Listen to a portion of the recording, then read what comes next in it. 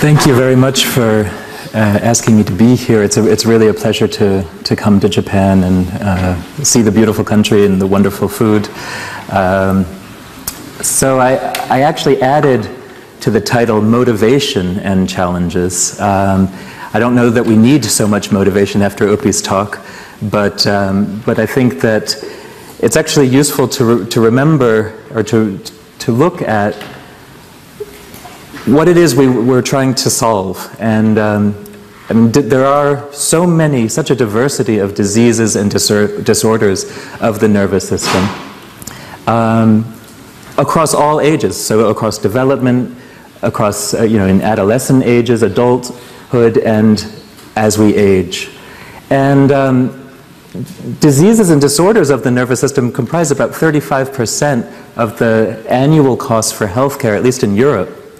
So this is a strong motivation to address disease in the brain, and of course, in doing so, will also further our understanding of brain and brain function.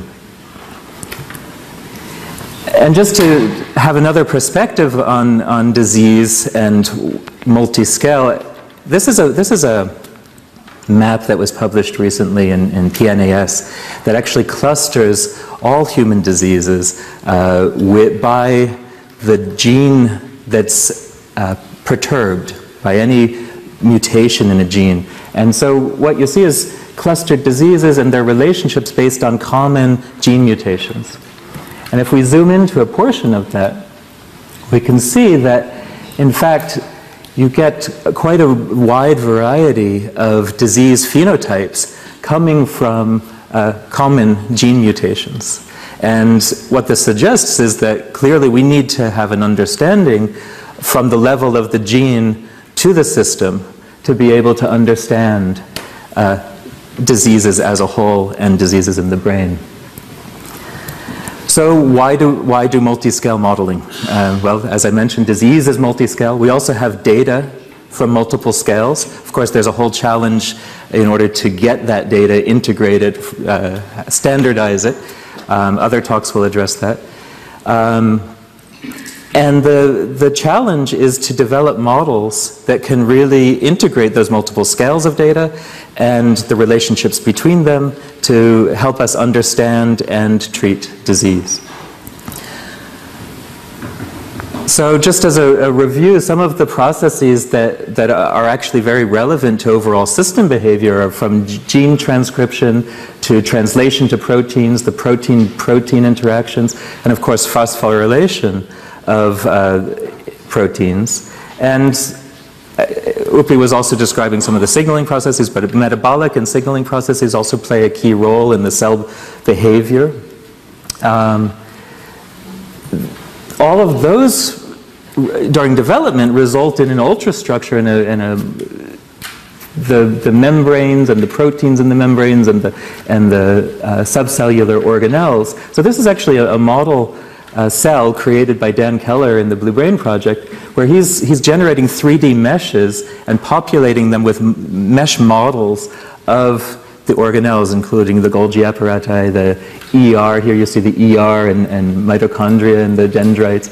And with these 3D meshes, you can then bring this into M cell and populate this with ions and molecules and the reactions necessary to evaluate how the subcellular processes interact within the geometry of individual cells. And then, of course, the multi-compartment electrical modeling is an important part of Blue Brain. This is a model developed by Itai Hai that captures many features of the layer 5 pyramidal cell in terms of synaptic integration in the dendrites and somatic firing properties. And this is another important scale of modeling and capturing the behavior of the system. And then, of course, combining the two layers, so one taking the ultrastructure and the 3D geometry that's populated with, in this case, the vesicles, and coupling that to the electrical model from the neuron simulation. And so you see that as this action potential arrives at the presynaptic bouton, you've got an influx of calcium, which then triggers a release of neurotransmitter from the vesicles. And so this is a coupling then between the scales that, in this case, really had to be manually hacked, and it was one direction only. So we kind of have some of the first steps of interfacing between scales, but we don't have the tools to really do that in a fully integrated way. And then going further, building up the cortical circuitry. This again is a movie from Blue Brain, where local cortical circuitry is actually constructed by assembling 3D morphologies, reconstructed 3D morphologies, and building up the circuit by identifying the contacts between the individual neurons. And when that level is combined with the electrical model that I showed earlier, you see that you get network scale behavior, which then is, of course, dependent upon the individual cell firing properties, the dendritic integration, the synaptic properties, and produces behavior that wasn't explicitly put in to the system. But the goal is to keep going and be able to integrate data all the way to, for example, whole brain scale. And now this is not a model, this is actually fMRI data of spontaneous activity in the brain. But ultimately we should be able to achieve models at this scale that really capture the impact of a single gene mutation and its effect on whole brain electrical activity. So there are other aspects of the brain that have multi-scale properties, and some of those were described by Upi earlier. And I mean, one, for example, is just this: the tissue itself is multi-scale in the sense of genes determining proteins, the extracellular matrix, the membrane, organelles, synapses, the neurons, the glia, and then the coupling with the vasculature. And ultimately, all of that forms a network that gives rise to behavior.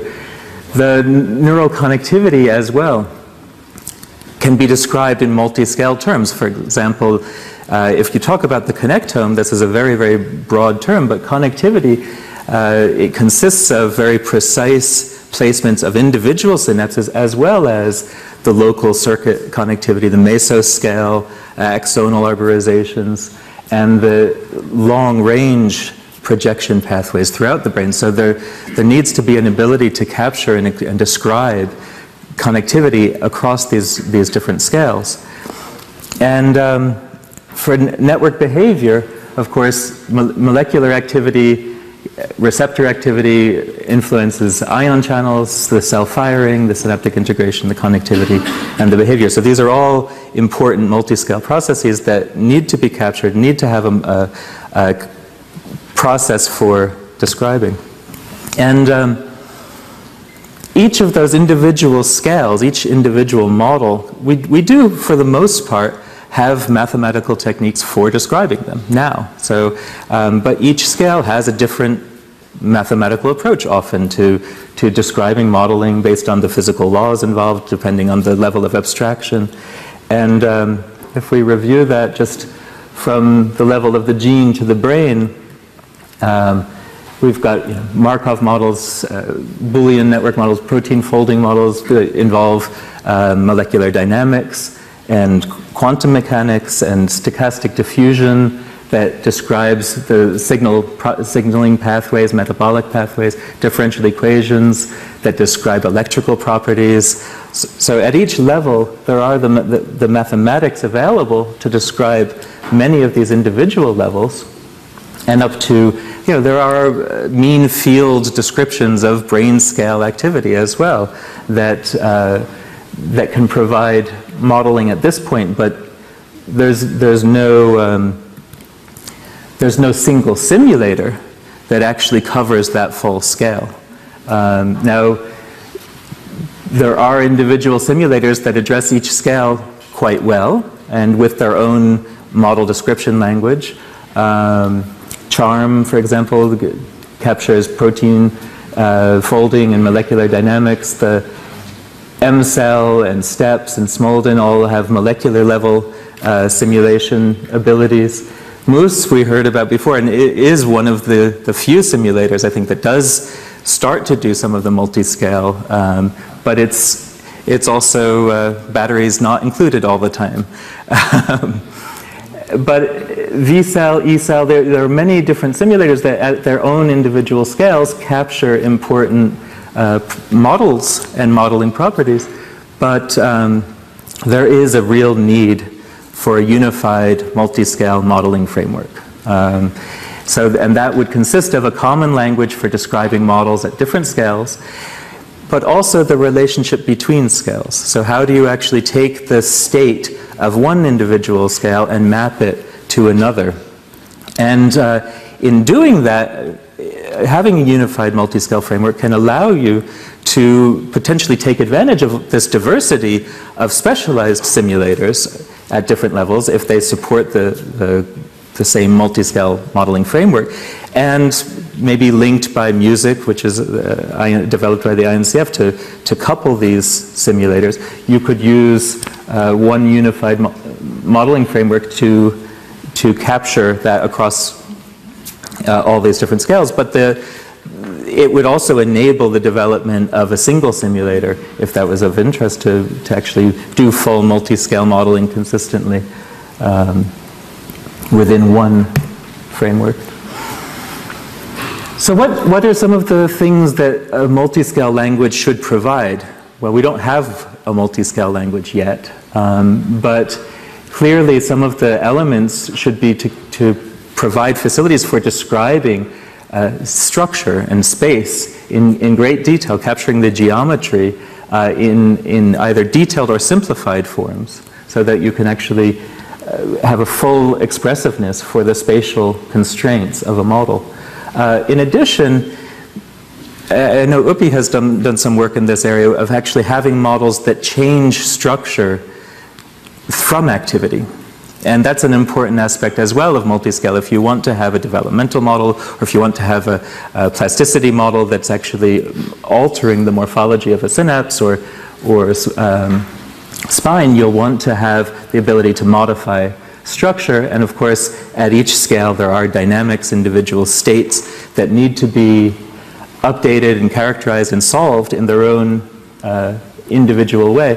And similarly, modeling the relationship of the states, as I mentioned before, at different spatial and temporal scales allows you to take a given scale and relate it to another. And this is very much an undeveloped area. There are a lot of questions there in terms of how to do that. One aspect that can facilitate multi-scale is to have a well-defined ontology.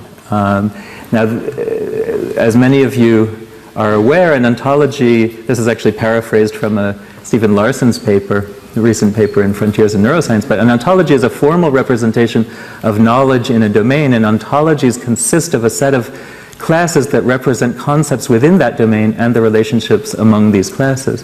Well, what that means is that if you've got an ontology to help you standardize the naming and the relationships between the elements in the brain, you've got the tool you need to reference the elements and their relationships for a multi-scale model description.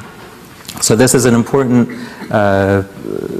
ontology is going to be an important part of being able to maintain the references and the relationships for multi-scale descriptions. So some of the examples of what I mean of relating between scales, some very simple ones are, for example, if you want to relate concentrations of ions to voltage, the Nernst equation already exists and handles that perfectly well. To relate individual cell electrical activity to a local field potential, Coulomb's law allows you to take the current sources and compute the field potential from that for a model neuron. And of course, relating population of spiking cells to a mean firing rate model is quite trivial. You average the firing rate, and that's all moving very easily from a fine-grained to a coarse-grained model. And the challenge is that, so you can imagine that generally it's fairly straightforward to move from fine scale to coarse scale because you're compressing information, you're losing information about the detail. The problem comes when you want to go and, say, initialize a fine scale model from a coarse scale model. And so if you take a voltage and you say, I want to now populate my detailed model with ions, it's a non-trivial problem, and there's no unique solution. And so you need additional constraints to determine how to do that. And so there are some real challenges facing multi-scale modeling at this level.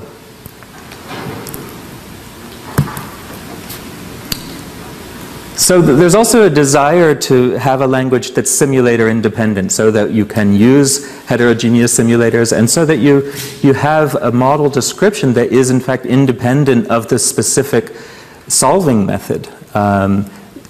What particular time step you choose, the particular manipulations or simulated experiment you want to perform with that model. And so that's why we would suggest a declarative model description really would be the answer, because what it does is it provides a set of definitions or equations that describe the relationships and what exactly needs to be computed without specifying how that computation should occur. And so it really is focused on model description without telling you what needs to be solved or making assumptions about any specific time point or time resolution used in the solving. And so 9ML, which Chung will speak about now, is actually a new modeling language that's starting to be developed. We're getting to the point where we can start talking about it and explain what the principles of it. It's not yet multi-scale. This is coming out of the task force on multi-scale modeling in the program from the INCF, and it's structured so that we will be able to extend it to handle multi-scale concepts, and that's something I look forward to seeing the presentation. And thank you very much.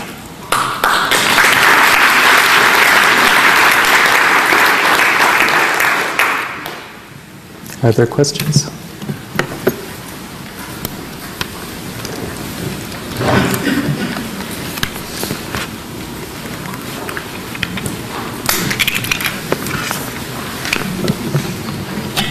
Hello, thanks.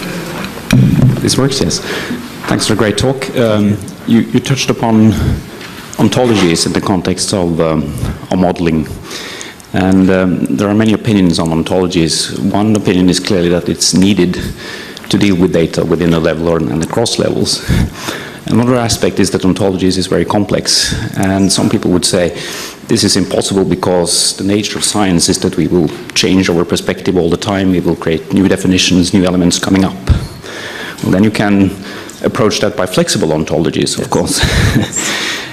But still, how do you, from a modeler's perspective, consider this enormous challenge with this enormous complexity within the level and the challenge of dealing with the ontology at each level? Is granularity a way of thinking about it, that we need to coarse and fine? And what are your thoughts about that? Because it's probably quite important in terms of making progress. No, I think a core issue is to be, especially in developing a model, is not to be tied to a fixed ontology, and to have, as you're suggesting, a flexible ontology, and to be able to of course, modeling is a very dynamic process unto itself, and when you're updating a model, you're making certain assumptions even about an ontology. And so the key thing is being able to have a reference that you can tie things to that at least gives you the relationships, right? This will not be a fixed relationship. This will change from week to week, month to month, year to year. Ideally, it will all settle down and people will start to agree. But that it's a tool for essentially capturing which pieces belong at which scale. And that's an important tool, and that's those relationships that you want to be able to capture. So it's it's certainly non-trivial to have a definitive ontology, but as a tool, as a modeling tool, and as a mechanism for maintaining and especially when you're doing multi-scale modeling, maintaining the relationships that capture scale, an ontology is a very important tool. At the risk already of sounding like a broken record about this, what sort of data types would be ideal for multi-scale integration? You mentioned ontology is sort of a infrastructure, but what actual data would you need to integrate across scales? That's a very good question. I mean, of course, multimodal data, so data that captures the same phenomena from different scales, is ideal. It's very rare that you get that.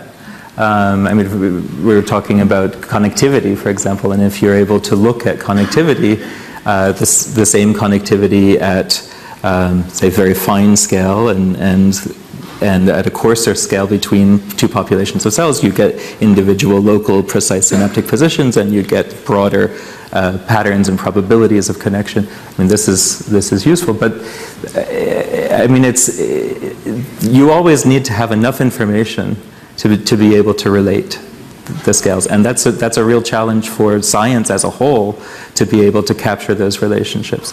So with modeling, you can use one scale to bootstrap another and show how much do you understand in between scales to see if I put in, I mean, this is what most modeling is doing now, right?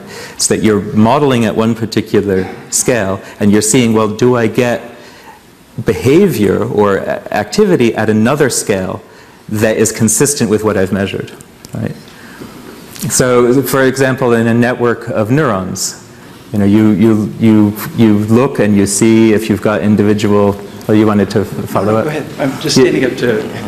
But you get individual firing properties, and when you build a network out of this, do you get the local field potential that corresponds to that population of neurons? And being able to measure from the biology both the local field potential and the individual unit activity is the key to being able to see that you can relate between those scales. You know, David mentioned the simplicity of genetic data in comparison with neuroscience, and one of the simple things that a geneticist can do is collapse time and just treat a human as a steady state system. So if you inherit a specific number of CAG repeats in the Huntington gene, you will have this disease, and you don't have to worry about all those intermediate domains, nor do you really have to worry about the dynamics too much. You might say disease onset will be at 50 plus or minus 5 years if you have this many CAG repeats. And that is a great example of going across scales very easily. So you get from CAG repeat to disease onset, and that's what we neuroscientists would love to do. So it's kind of interesting to think about why it is that geneticists can do this multi-scale integration, how they cheat to get the answers they need, the predictive utility. And when Lee Hood is here, we're going to hear quite a bit, I guess, about 4P medicine. There are some cheats that neuroscientists have open to them that are the same type. The ultimate multi-scale integrator to me is a correlation coefficient. I know we hate to hear about correlation coefficients, but they're a terrific way to bind one scale to the other. So, Sean, that was a great talk. So I have just one question. Oh, I'm sorry. Did I take? Sorry. Which concerns, I guess, the section about multi-scale modeling. And this is, I mean, I think the problem is also there is not only that the batteries are not included. There's another problem if you actually want to run the entire thing. Because, I mean, what we know from physics is that some structure on a microscopic scale trickles up to a macroscopic phenomenon, and others do not. And if you think of simulating a mole of gas, right, I mean, there are basically phase transitions that you can understand without looking at the microscopic structure. And so I think the problem also is to run these models.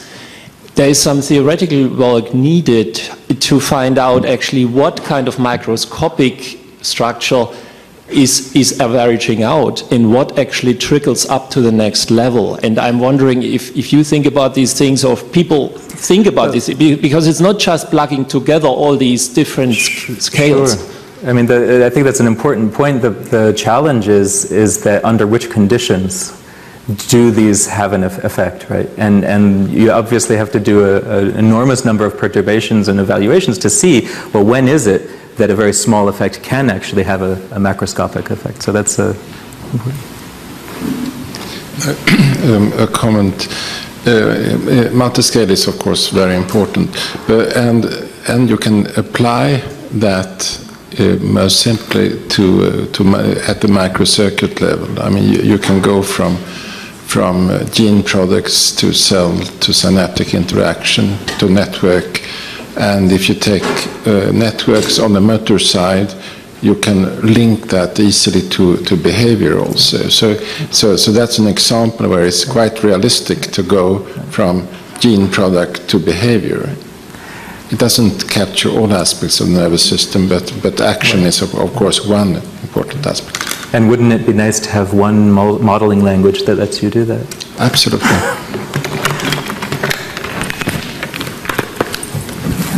Maybe it's just that I'm jet-lagged, but I'm afraid that my sense is that we may have lost the thread of what I think your message may have been. That is that in the challenge of multiscale and dealing with the temporal range of scales, the spatial range of scales, we need some frameworks. Yes. Okay.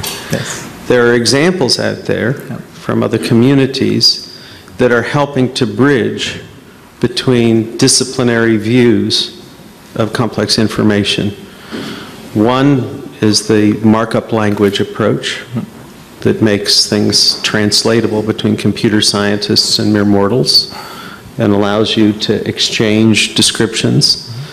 Another very important framework is, of course, the systems biology type framework that fits into that, where you can look at and compute on networks.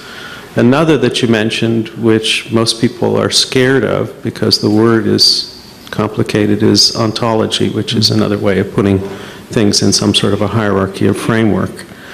And what I missed from your talk, and so here comes the question, is where is the 9ML beginning to emerge as a working group to address what frameworks are useful to help us understand where are the gaps? What do we really need to work on first in order to do practical work? It's an important question, and I think, I mean, Chung's presentation will give you an idea of the state of 9ML. But I think what's important is that in moving forward in designing and in planning for 9ML, we're keeping in mind the requirements of multiscale. At this stage, 9ML is focused on large-scale networks of point neurons. Okay, so this is just the beginning, and so we can describe, state of individual point neurons and synapses, and describe connectivity between them. But this is done in such a way so that there's a very explicit description of that state, and in a way that the plan is to develop the language to be able to do multi-compartment and relate between each level of detail to be able to build models of more sophistication and of different spatial and temporal scales. So. Okay, we should move on. Thank you again, Sean.